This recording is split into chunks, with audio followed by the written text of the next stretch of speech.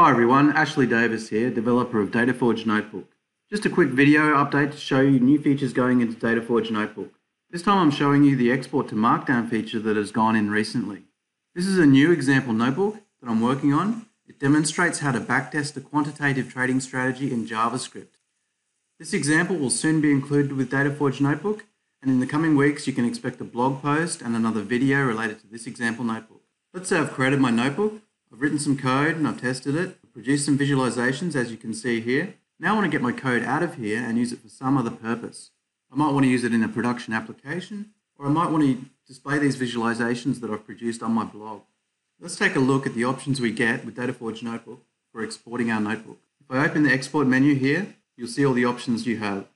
In terms of code, we can export to a single runnable JavaScript file, or we can export a complete and runnable Node.js project. We can also export to PNG, PDF, and a web page. I've covered all these options in earlier videos. What I'm showing you today is the new export to markdown feature. So now I'm going to actually export this notebook to markdown format. Choose a directory to export to. Now we've got to wait a moment while it renders the charts and it renders the data. When the export is completed, I'll get a notification indicating that it was successful.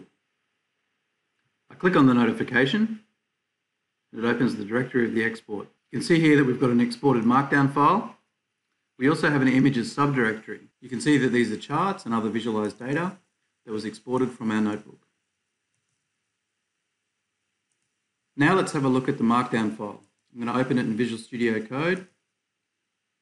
You can see we've got a markdown file here. Visual Studio Code has a nice markdown preview mode, so we can see the markdown format side by side with the rendered format.